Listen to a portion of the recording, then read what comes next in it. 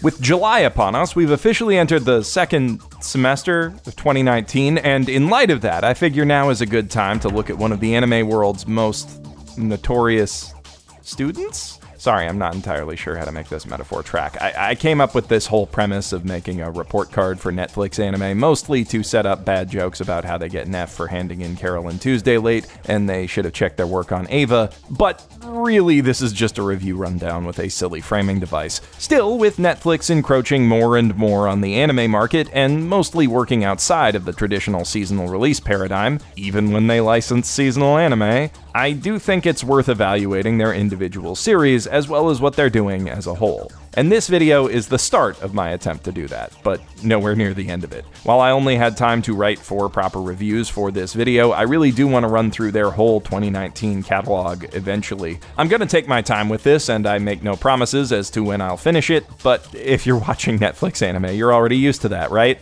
Once I do complete this overview, I'm gonna try to come to some kind of conclusion about something, but for now, please enjoy these disconnected thoughts about Netflix anime that almost have a unifying theme, but not quite. And look forward to my ones to watch recommendation list for summer 2019, which I'm working very hard on right now. Anyway, to start us off on a high note, Agretzko just came back for a second season, and pretty much everything that I said in my first video about it still applies. The show still offers valuable life lessons for adults presented with cartoonish simplicity that belies a great deal of character depth. Where the first season was largely focused on the immediate challenges of finding one's footing at work and dealing with apparently hostile management and coworkers, this new one has more of an eye toward the future. The season sees Retsuko struggling to figure out exactly where she wants her life to lead. Her overbearing mother keeps pushing the idea of arranged marriage on her, and while her suggestions are all duds, they do get Retsuko thinking more seriously about finding a real life partner. At the same time, she finds herself exasperated dealing with a new hire at work, a kid fresh out of college who's even less prepared for adulthood than she was in season 1,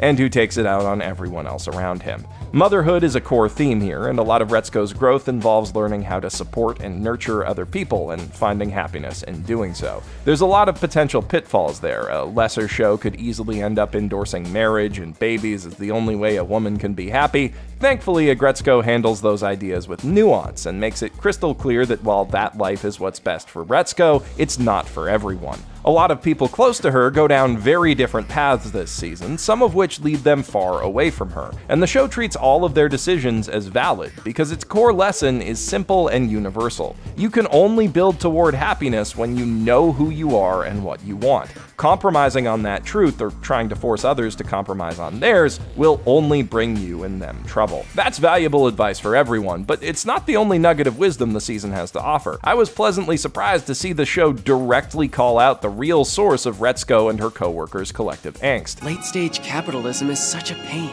Obviously, with this being a series about a miserable salarywoman suffering under malicious management at a big corporation run by an idiot, the failures of capitalism have been a major underlying theme in Agretzko from episode 1, but this being a big corporate product designed to sell mascot merchandise, I never expected them to so much as imply that the reason everyone is miserable might be that the whole system is broken.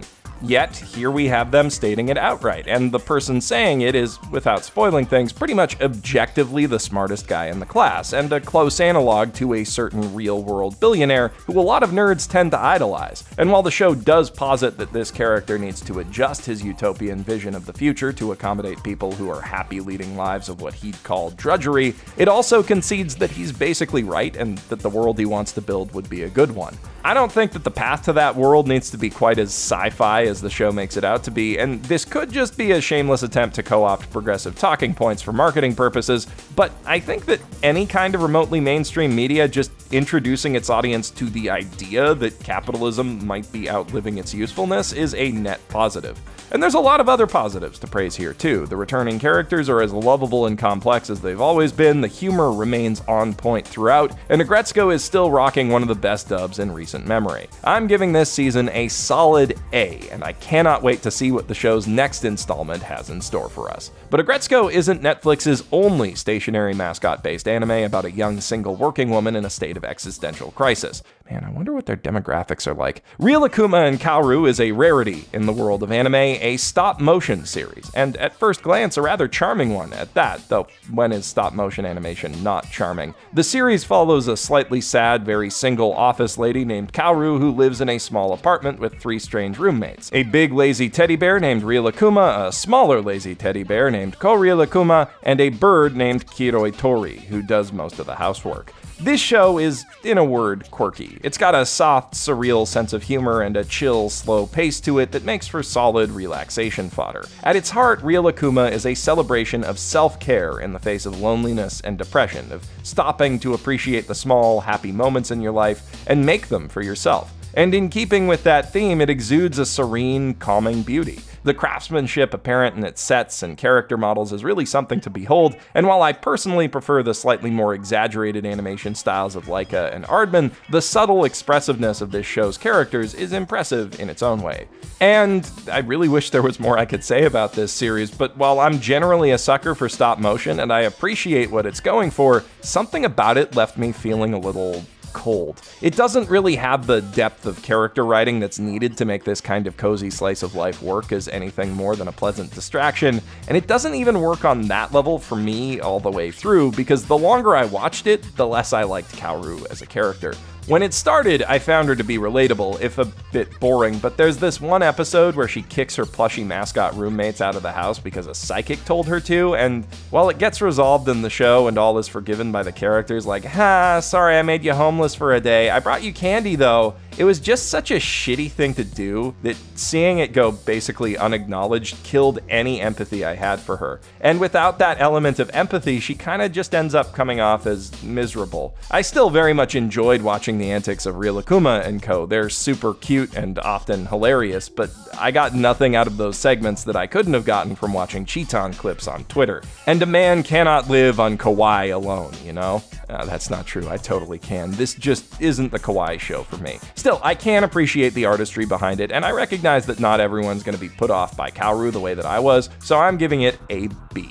Next up is Netflix's newest original anime, Seven Seeds, which follows several disparate groups of humans who are unwittingly put into cryosleep before a meteor hits the Earth and revived centuries later to repopulate the planet, which is now overrun with giant insects and other hostile creatures. Also, none of those people have any idea what's going on, and the truth of the matter is kept a mystery to them and the audience in the first 2 episodes for no good reason, really. Each group of survivors has a government guide with them who does know what's going on, but the woman assigned to the main group just lies and refuses to explain what's going on for days on end as the people in her charge verge closer and closer to going all Lord of the Flies on her ass, because they haven't met up with the rest of their group yet and she doesn't want to explain it twice. I'm sure there's some sort of explanation as to why the government organization that froze all of these people wouldn't tell them what's happening or give them any kind of survival training whatsoever before entrusting the fate of humanity to them. Like, there'd have to be, right? Because it seems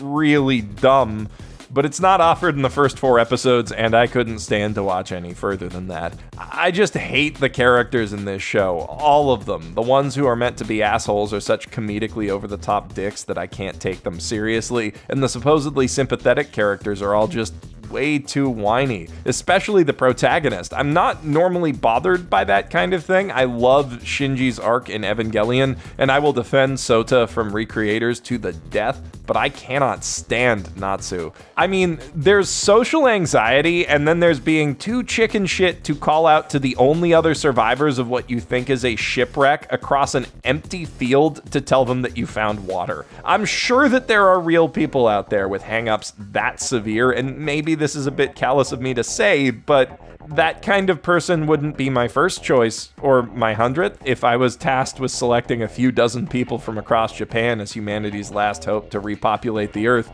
And they certainly wouldn't be my first choice for the protagonist of an anime that I want to watch to entertain myself. Then again, the same computer that made that call also had the government pay, canonically, $1 million to freeze the kind of guy who'd threaten a woman with sexual assault at knife point the first time they're alone together. So, I guess Natsu's not that bad in the grand scheme of things. Character gripes aside, the pacing of this show is absolutely abysmal. The story jumps around erratically across time and space with little rhyme or reason, rushing from plot point to plot point with few attempts to orient the viewer, and because it moves so quickly, nothing that happens feels like it matters. From what I've read, it looks like at least some of these frustrations are a product of bad adaptation. The manga's story follows just one group of survivors at the start, whereas the anime jumps back and forth between two in a very confusing manner, and manga Natsu is actually capable of shouting of her own volition instead of needing a man to do it for her. So that's something. Now, obviously, you've got to cut some things and make some changes when you try to condense 83 chapters of manga into 12 episodes of anime,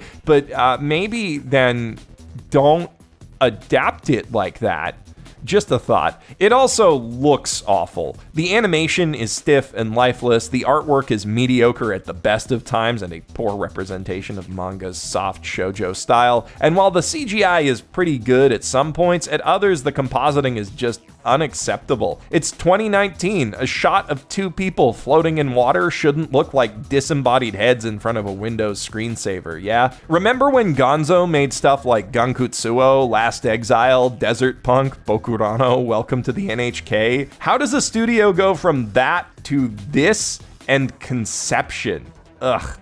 The answer to that question is years of mismanagement. Just by the way. There are parts of this anime that I do really like. It's cool seeing the characters trying to navigate a Japan whose geography has been dramatically altered by rising tides and the passage of time. But when adaptation-mandated time skips make things like distance and time feel negligible, and those characters don't act like anything resembling real human beings, it makes it hard to actually buy into that cool setting, especially when it's rendered with such drab, uninspired visuals. Aside from Hero Mask, this might well be Netflix's worst original net animation to date. Everything about Seven Seeds that's not frustrating is boring, and for that reason, I'm giving it an F. To be clear, I only feel comfortable giving the show that grade without having finished it because I hated it enough to drop it. As far as I'm concerned, there is nothing Seven Seeds can do to make the time it's already wasted feel worthwhile or to make me not hate its characters, and I'm sure as shit not gonna give it any more of my time. There are a few other anime that came out on Netflix this year that I haven't seen enough of to make a judgment call on, though. Revisions is a fun, if fairly juvenile mecha anime with a cool time travel hook, and it's one of the better looking CGI anime I've seen. Ingress the animation is a bit uglier, but it's a heck of a lot more engaging than I expected a mobile game adaptation to be, especially one of the thing that Niantic made before Pokemon Go. Lastly, Piano no Mori seems like a pretty fun shonen-style look at classical music, but I haven't had time to give it a real shot.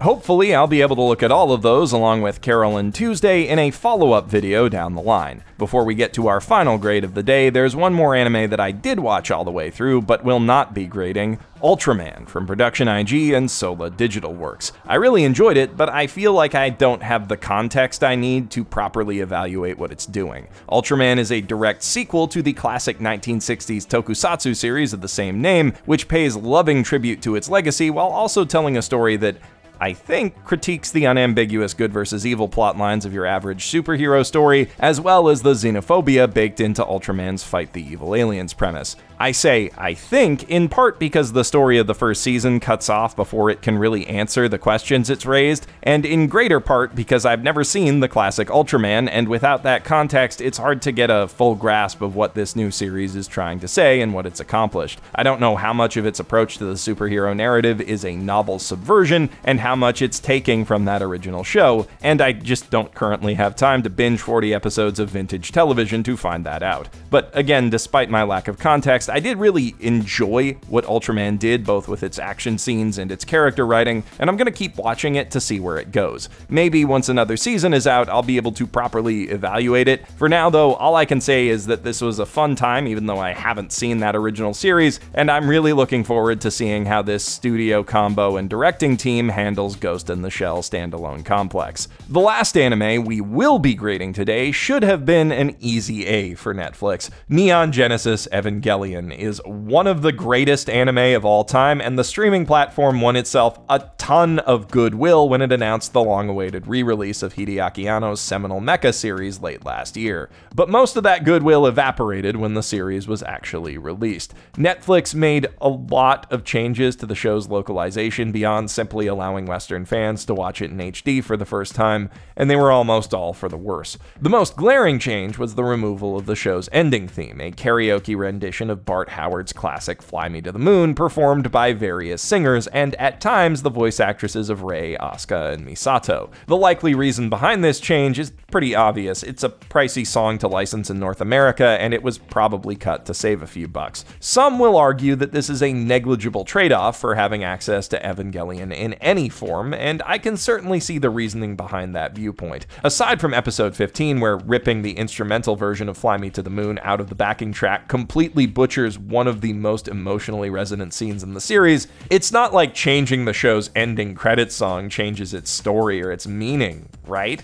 Well, I'd argue that maybe in this show where most of the characters suffer from a pathological inability to communicate their feelings to one another, there might be some thematic relevance in ending every episode with a song about dancing around saying the words, "I love you." I don't know, maybe I'm reading too much into this, and obviously I'm a bit biased as an anime credits aficionado, but if the creators of Evangelion didn't think that this song had significance as part of the message they were trying to send, why did they make a different version of that song for every episode of the show, plus a few more for the Laserdiscs and DVDs? Why did they bring it back a decade later for the first Rebuild movie? In my opinion, Fly Me to the Moon is a vital piece of the complete artistic package that is Neon Genesis Evangelion, whether the pencil pushers at Netflix understand that or not. And from an art preservation standpoint, it is flat out unacceptable that the only version of the series legally available to Western audiences right now does not include it. And that's only the tip of the iceberg when it comes to problems with this release. While the new dub has a solid cast, the script suffers from hyper-literal line translations that no actor could deliver without sounding awkward. And the subtitles, if you can believe it, are even worse. To highlight just how bad they are, I do have to show you some scenes from late in the series. Nothing with super heavy spoilers, but there are some spoilers here, so watch at your own risk. The biggest point of controversy has been the new translation's handling of an implicitly romantic scene between Shinji and a new male Eva pilot named Kaworu. I'm saying I love you. I'm saying I like you. Now, translation is an art, not a science, and you can make a subjective case that the ambiguity of translating ski as like rather than love helps viewers connect with Shinji's feelings of confusion toward Kaworu, but only if you don't look at the broader impact this has on Shinji's characterization. Right after this scene, Shinji muses to himself that nobody's ever told him they love him before. Changing that to "nobody's ever told me they like me" reframes the profound pain of growing up without ever being told he's loved, not even by his parents, into something a lot more petty and juvenile, at least in English, where nobody says "I like you" outside of high school. This change robs this moment of its real weight and significance, and obscures just how fucked up Shinji really is. Sorry, how the lowest of the low he is, because they changed that iconic line from End of Eva too. And Netflix's translators made another change to the movie that highlights just how little they really understand the show's characters. I want to stay with you, Asuka, and I want to help you, but I don't know what to do. Please, Asuka, you're the only person that can help me. Come on, I want to be useful. I want to be together forever. Please, Asuka, you're the only one for me! So let me get this straight. Kaworu, quite possibly the single most forward and emotionally open character with a speaking role in the entire series, expresses his affection for Shinji in a vague, non-committal manner, yet Shinji, whose whole thing is being quiet, vague, and indecisive, is able to make an explicit declaration of love to Asuka, even when he's clearly got some conflicting feelings toward her. That is completely ass backwards. No matter how you shake it, this is a bad translation that makes an already famously confusing series even more difficult to properly understand. To be clear, this release isn't unwatchable. It's definitely preferable to never watching Evangelion at all. This is still one of the greatest anime ever made and a phenomenal treatise on the human condition. But because of that, Eva deserves far better than the bare minimum. A decade-old, out out-of-print DVD collection should not still be the best legal way to watch this show in English. Evangelion as a series gets an A+,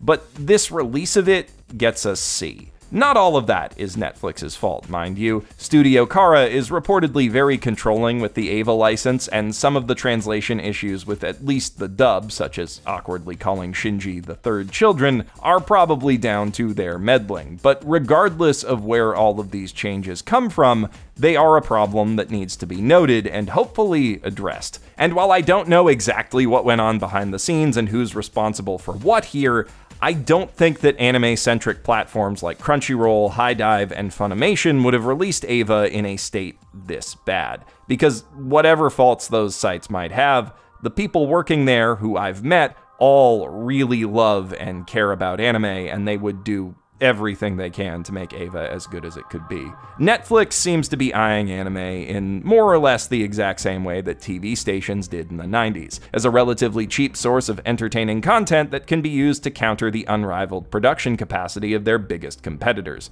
particularly Disney. And just as those TV stations helped to introduce my generation to the wonders of anime, Netflix is contributing a great deal to the growth of the anime community today, which I am grateful for. But they don't seem to respect that community or see the real value in the art that fuels it. That's the impression I'm getting from their delayed and mishandled releases, anyway. That said, they are getting anime out there and facilitating, in part, the production and distribution of some really great original series, so it's not all bad. It could just be a lot better. Those are my thoughts, for now, on the current state of anime on Netflix. I know I bang on about this a lot, but they're gonna be a major player in the Western anime community moving forward, and there's a lot I'd like to see them change to make the best use of that position. I'm sure you have thoughts of your own, so please leave those in the comments below, and while you're down there, my sleep-deprived brain could really use the dopamine spike of seeing my sub count go up, please and thank you. I'm Geoff Thew, professional shitbag, signing out from my mother's basement.